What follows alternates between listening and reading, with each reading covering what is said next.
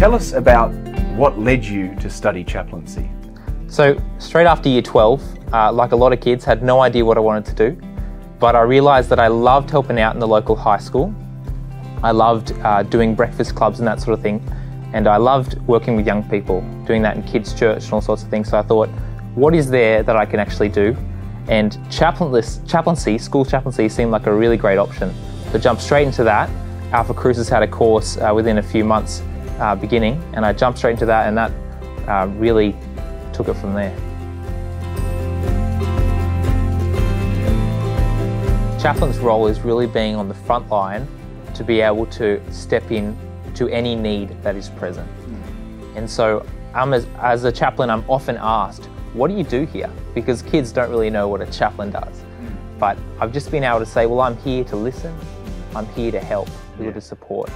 And the amount of times that just by being consistent, you're the person who a child or even a staff member comes to and wants to speak to.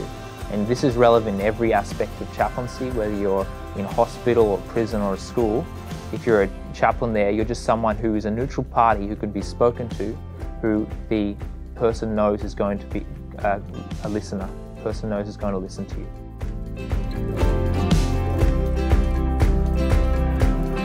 So as part of the diploma, I had to do, I think, about 100 hours placement time.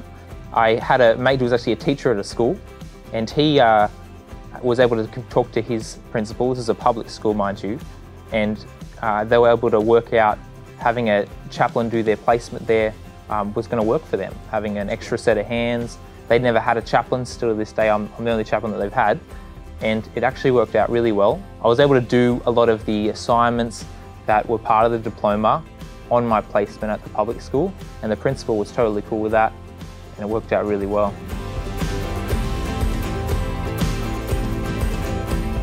I remember being in one of the classes really early, and the lecturer, I forget her name, but she, at the end of the class, she pulled me aside and said that she had kind of a word of knowledge for me.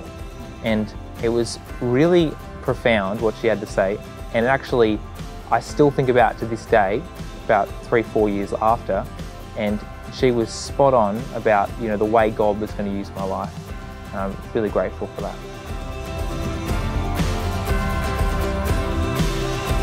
So as I graduated, I already had some opportunities with chaplaincy lined up.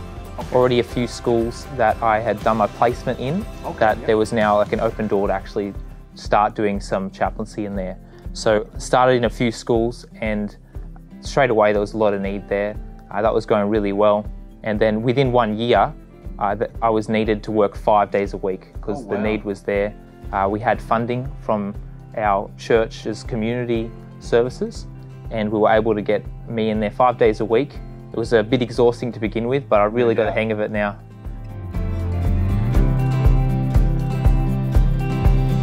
Look, first and foremost, you've got to have a love for people. To do it without already loving people is just going to be like beating a dead horse. It's not going to be, it's going to be impossible. We don't want a chaplain in the schools doing anything like what you've described there. Yeah. Exactly.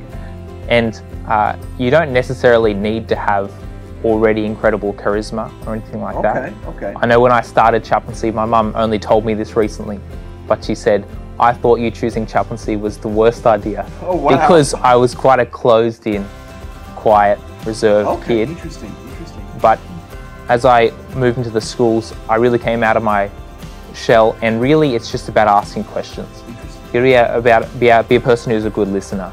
And I felt like I was a pretty good listener, so I was able to listen and just tune into the young people. And that's kind of where it's all come from.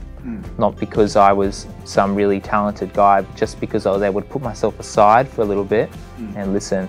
And I think that's what you need. You just need some humility, to be able to listen, to be able to care, to be patient, and be present when needed.